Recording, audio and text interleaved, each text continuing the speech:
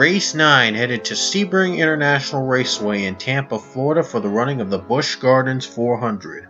Benjamin Miles led on the pole. We were going to get it started from the looks of it, but obviously after crossing the start-finish line, these drivers have not caught up to speed. Well, it's because we had a bit of a problem right on the start of the race. Before the race could even begin, as you see, the pace car had to come back out.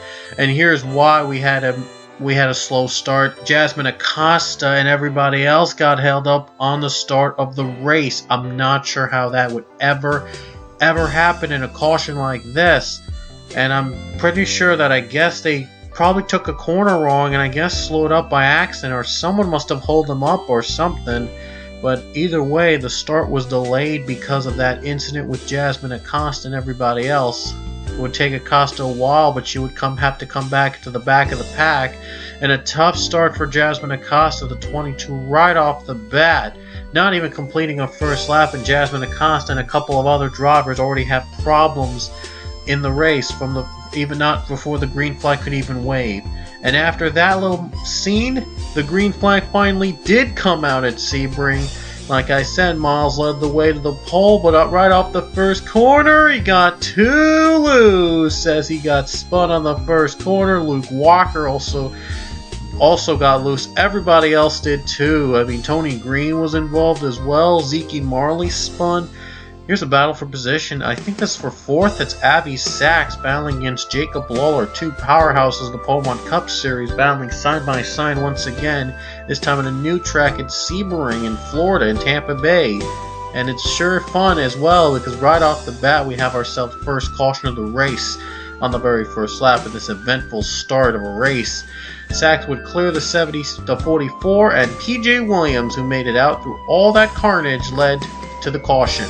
Roman Rahal, Jordan Davis didn't even get to take the green flag. They had to come down pit road before the start of the race because of the damage they had from Jasmine Acosta.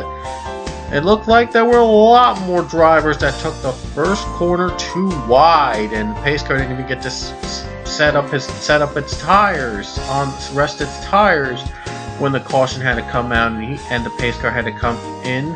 Anyway, Zeke Marley spun, as you see right there, off that corner, and Isaiah Bernash made contact with the 98 of Marley, and the pace car really trying to navigate through this massive carnage that is the first lap.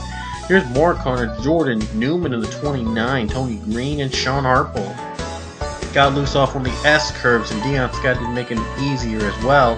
And Kyle Collins, he got loose on the corner. This was all happening on the very first lap of the race.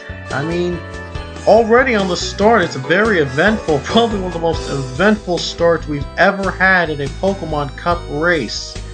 We didn't even get a good start on that with Jasmine Acosta. Now all hell breaks loose on the very first lap. Leia Walker, you saw spin, and Chris Washer, even he couldn't avoid the incident. As Benjamin Miles, you saw on top, he had spun for a second time. Sean Harple, oh, he got right into Washer, and Navarro didn't help him at all. Dion Scott, Acosta again, and Luke Walker involved in the spin. Man, what an eventful very first lap of the race. That was all on the first lap. Could you believe it? Anyway, Benjamin Miles, Chris Washer started in front of the leaders, and Miles took advantage of it, taking the lead away on the restart.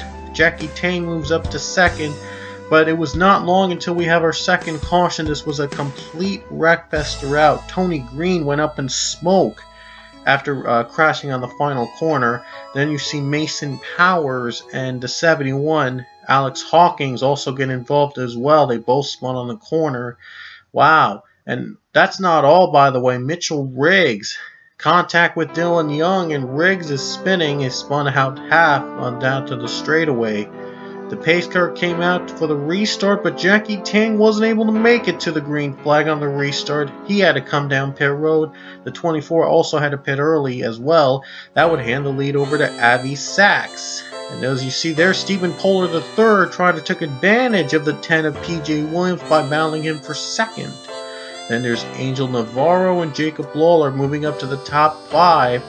Polar the third, he got a better start and he would take the second spot away. The 10 P.J. Williams would not have a good run on this lap, as you see Nathan Hudson battling with Jacob Lawler, 43 against 44. And despite spinning earlier, Kyle Collins is now competing for a top 10 spot. I'm not sure how he was able to come back from a spin and compete for a top 10. But here is another wreck. Ian Dudd is involved. Kyle Singer, Roman Rahal. All heck breaks loose with just almost 10 laps to go, and Dylan Thoreau not helping his case. And Polar the third, he had a bit of problems battling for second with Abby Sachs. He got loose on this corner from second. He was running in second when he spun out with Jacob Lawler, and a tough break for him. His day was ruined by that corner spin. Only 8 laps to go in this eventful race in Sebring. Austin LaPlante took the lead after everybody else pitted. Pit stops were pretty much a factor here in this race, not to mention surviving from all the carnage we had today. And speaking of carnage, P.J. Williams not making it easier on LaPlante. He takes the lead away now in the corner.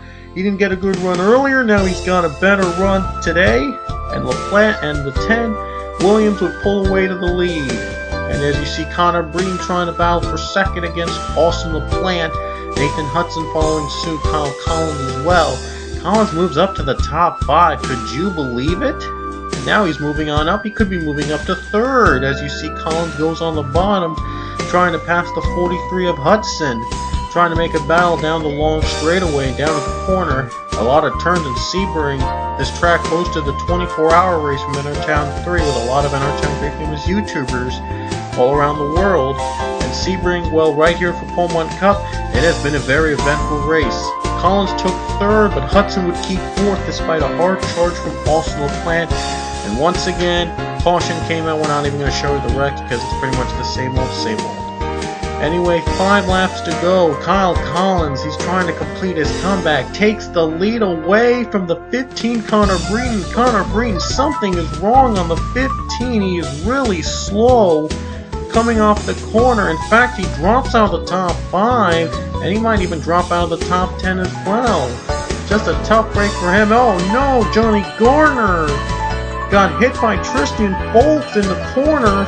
Miles wrecking in the back as well. That would definitely bring him yet another caution. Like, this is like what, the 4th time we've had a caution today? My goodness, a wreckfest again. Can't stress that enough.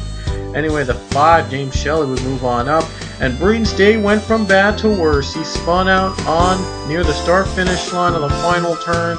So did James Shelley. He got hit by the 33 Dylan Young, and Ian Dudd had nowhere to go. He gets himself hit as well. Sean Harple had contact with him as well. Wow, Breton and Shelley, both veterans, not having a great time here at Sebring. 2 laps to go, things would get really strange as the pace car didn't even get to pit road. He just holds up everybody else despite the green flag waving. It only applies to the cars in the back, but for some reason the pace car never entered pit road during the final stretch of green. I'm not sure why that happened. Honestly, I have no clue why. But again, after pit stops, juggling everybody from the field, Stephen Polar III would retake the lead. The pace car would still not get into pit road for whatever reason. It's a massive glitch, and I apologize for that.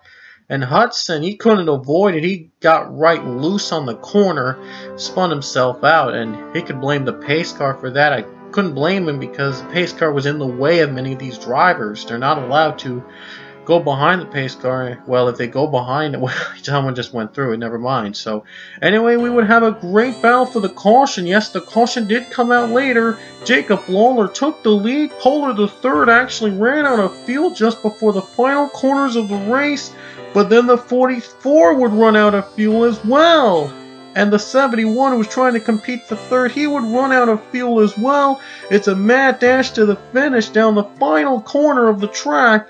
We know the race will end under caution. Here comes Mason Powers. He went through a damage in the rear, and now coming off the final corner, he's going to make an ultimate comeback and take possibly the checkered flag here at Sebring. He took the white flag under caution, and what a comeback for Mason Powers. A lot of trial and error. He had to go through many wrecks at Sebring. but boy did Mason Powers, he was able to survive thanks to drivers dropping out because they ran out of fuel. Coming off the final corner, Mason Powers collects his first career NASCAR Pokemon Cup Series win in the Busch Gardens 400 at Sebring, Florida in Tampa Bay. Wow, what an eventful race. We had cautions, crazy pace car hijinks, crazy driver hijinks, just the works. If you liked wreckfests, this was the race for you all the way. And Nick Alton, the winner from Lime Rock Park, got his second podium in a row in a road course, finishing second. RJ Bishop rounded up the podium in third. Dan Coffey and Eric Powers, Mason's dad, finished in fifth. So both Powerses actually got top fives from Sebring. But I would consider that very lucky since everybody else, somewhat or in some way or another, got wrecked and damaged somehow. So they got lucky. And Mason Powers collects his first career Pokemon Cup win, and of all places, Sebring International Raceway. We're obviously not going to go back to the track after this season, but next race is a new track at the annual Mud Bowl at Bristol Motor Speedway. We'll see you then. Get down and dirty.